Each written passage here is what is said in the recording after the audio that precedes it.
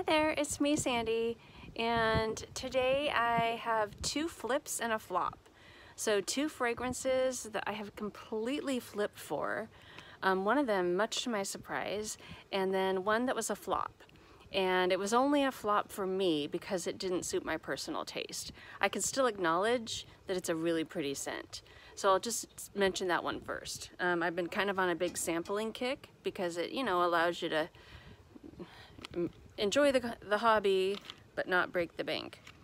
So this was my flop. It's falling out of the bottom.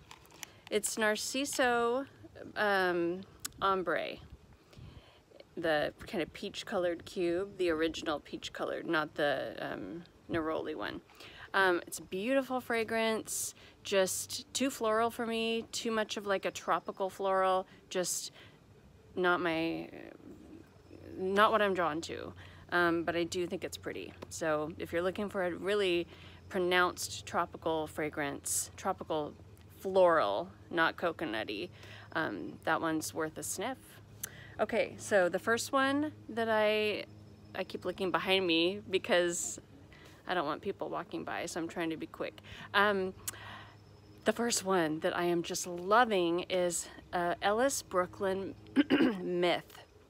So I'll put a picture up because I couldn't find my sample right now, but it's just beautiful.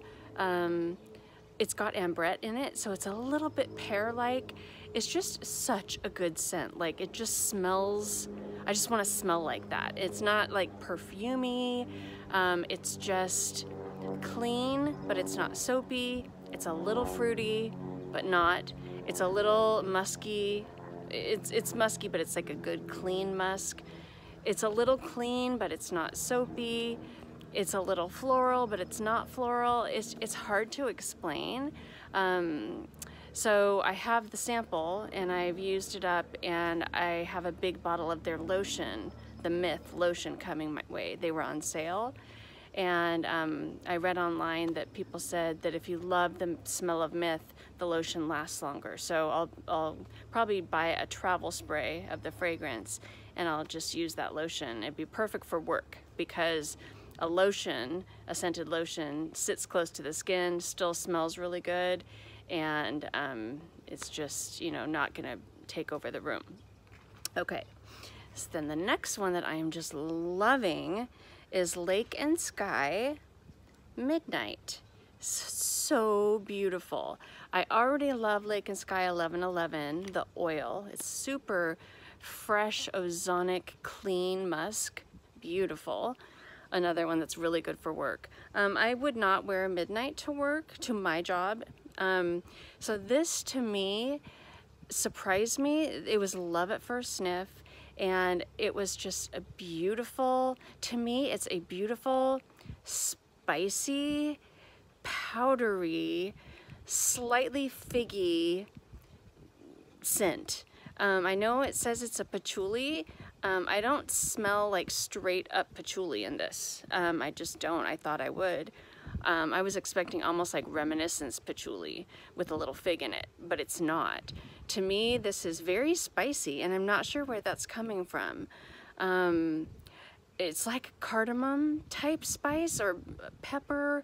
It's got a lot of zest to it, and it's just beautiful. I love how powdery it is. It's a little bit green.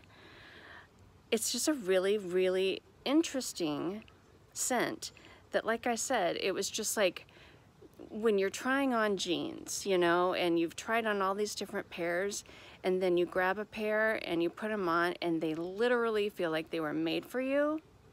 Like everything about them is perfect. That's what this felt like when I sprayed it. So loving this one. So Midnight by Lake and Skye. And again, I'm not an expert. I'm just a regular person with opinions. So I suggest that you sample like I do to save money. I hope you have a beautiful day. Bye.